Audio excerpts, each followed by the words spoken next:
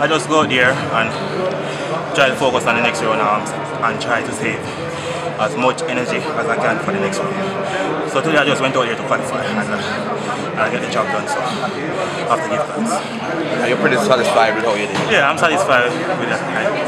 I'm pretty satisfied. Any ill effects? Are you okay fitness-wise? Well, flu, it's been rough. And after I keep taking the vitamin C and it's helping. So once again, I just have to give thanks for making it to the semi-finals. How optimistic are you heading into the semi-final? Well, I'm pretty fit, focused, and I'm ready for this to come. Anything different you'll do in the semi-finals from what you did here Pardon today? me? Is there anything different that you'll want to do in the semi-final? Yes.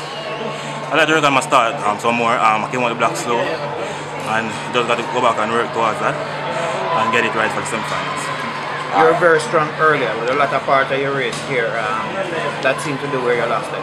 Yeah, that's where I lost. But I mean, go back and sit down with my coach and view the race, and we know what to do from there. And the CAC title this year, will that help you anyway here? Yes, it's helping a lot. I mean, every time I make a finals and I go to finals, a PR, and that's what I came here to do. And hopefully, when I PR, it can give me a minute.